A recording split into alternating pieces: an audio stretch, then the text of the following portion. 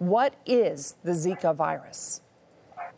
Well, Carol, the Zika virus is a virus. It's a part of a family of viruses that actually can spread other tropical diseases too. It can also includes, the family includes dengue fever and yellow fever and some of those other tropical diseases. So it's a related virus to those tropical diseases. And as I understand it, it's been around for some time, identified as far back as 1947, but no one really took it seriously.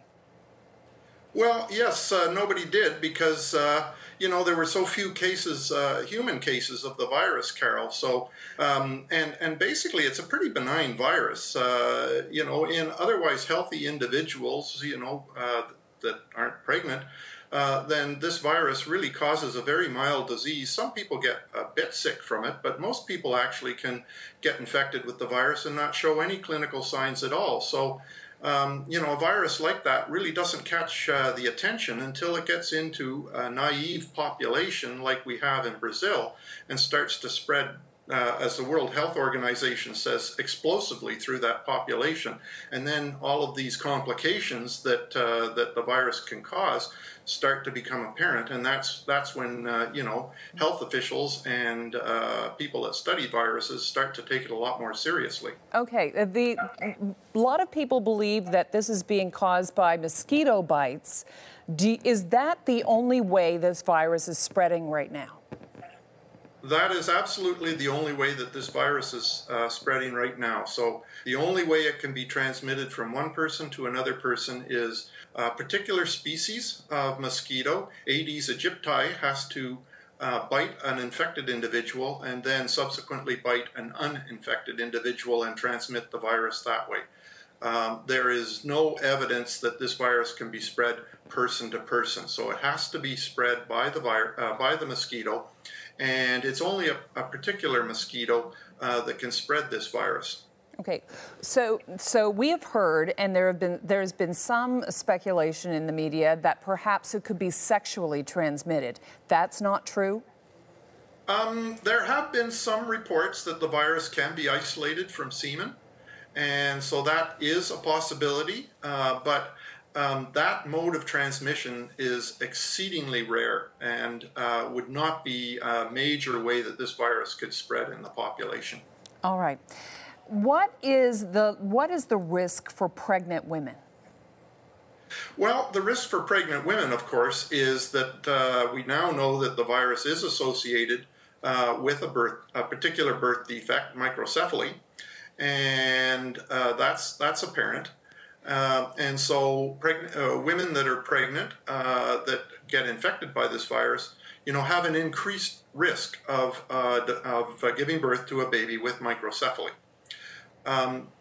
You have to be aware that Zika virus is not the only cause for microcephaly. I mean, there are a lot of other causes, fetal alcohol syndrome and drug abuse, and there's a genetic component as well in humans that can cause microcephaly. So this virus is not the only way that can happen, but it definitely looks like there's a link between an infection with this virus and microcephaly. But microcephaly is still a relatively rare birth defect.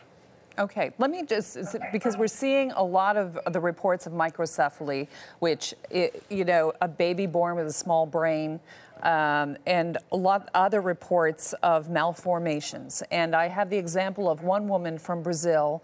She and her husband, both lawyers in Brazil, and she was infected with Zika while she was pregnant. Here's a bit of her story. Gabi nasceu dia 4 de dezembro. Logo que ele nasceu, identificou a microcefalia porque ele nasceu com um perímetro de 32 centímetros, né? Então estaria na faixa. Eu tive a Zika, mas eu também não dei, como todo mundo, não dei atenção porque parecia mais uma gripe. Nenhuma gripe, na verdade. Eu fiquei empolada, pele empolada, coçando um pouquinho, durou um dia, talvez 2 no máximo. E quando eu falei pra obstetra que tinha tido, ela... Troca de carinho. Eu tenho emoção, na troca de carinho ao longo do processo dele, das pessoas, os amigos fazendo promessa, muitos foram andando por fim, muitos pararam de fumar, várias coisas que as pessoas fizeram, todos, que encheu tanta gente de amor. Glenn Armstrong, when is a woman who is pregnant most at risk for this connection that they strongly suspect is a connection? Well, obviously, I think in the earlier stages of pregnancy, the risk is higher, but it seems to me that that so far anyway, and we still really have a little information on what's going on here, but it looks like women even later in pregnancy could also be at risk. So we really can't say, for certain, which particular stage of pregnancy is when a woman is at risk for giving birth to a baby with microcephaly. What would you recommend to women who are pregnant who may be traveling? Well, certainly women who are pregnant right now, if they're traveling to a place, particularly Brazil and some of the other countries in South America where the virus is spreading very rapidly, then, the best advice would be maybe to delay travel to that region until after they've had their baby. If they absolutely have to travel there, though, the best advice would be to do everything you can possibly do to avoid being bitten by mosquitoes. So wear mosquito repellent, wear long clothes to cover exposed areas, and just try to avoid areas where the mosquitoes are really prevalent. And those are the sort of precautions that women should be thinking about taking if they have to travel to these regions. Glenn, they say two countries are not at risk, Canada and Chile. Well, yeah, the mosquito knows no borders, but the one thing we know about it is it absolutely requires, or at least this mosquito is the one that spreads the virus. And so far, this mosquito does not live in Canada, or it does not live in Chile, simply because our climate is too cold for the mosquito to survive. What about Chile? Well, Chile is the same. It's a more southern, part of the world, and for some reason the mosquito has not really migrated to that part of the South American continent. I would imagine that parts of southern Argentina, where the mosquito doesn't live, are also, areas where they would not be able to, where the virus wouldn't be able to spread very quickly. Okay. So the Director General of the WHO is saying the level of alarm is extremely high. What do you think? What's your impression of the danger of this virus? Well, I guess the danger is really to pregnant women and the increase in the possibility of them giving birth to babies with microcephaly.